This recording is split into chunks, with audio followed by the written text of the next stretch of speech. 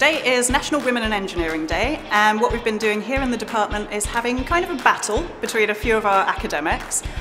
It is a bit of a competition, but really what we've been trying to do is show a bit of what engineering is, show some of the different types of job you might have, and above everything else, show that it's exciting and it's kind of cool. Engineering is one of the most creative jobs that there is. You can make anything you want. You can make things from materials to products, but you can also make illusion.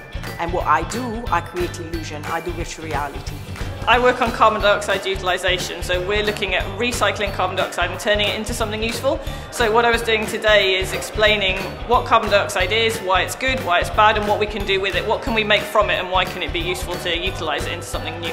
My area of research is 3D printing. Basically, we take a 3D picture, so we produce that on the computer, and then we make the part from it.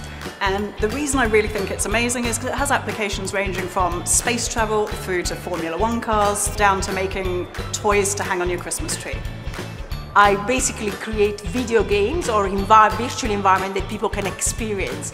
And I think all the children that came to the event really loved the game that we were given, which is a snowboarding simulator. But this game is more than just a game. It is actually a learning environment in which people can learn to snowboard. And we proved that by bringing them from the silicon, so from the video game, to the snow. Chemical engineering is really interesting, and I absolutely love what I do and the things I do in the lab, but when I was at school I had no idea what chemical engineering was, and I had no idea what I wanted to do, so I think it's really great that we can come and talk to the school kids and then give them ideas of what they might want to do and inspire them to be engineers of the future. I think the most exciting thing about today has been, before we started, it felt like no one in the room really knew what an engineer does. And by the end of it, at least for a few examples, I feel like people really got it and kind of found it exciting.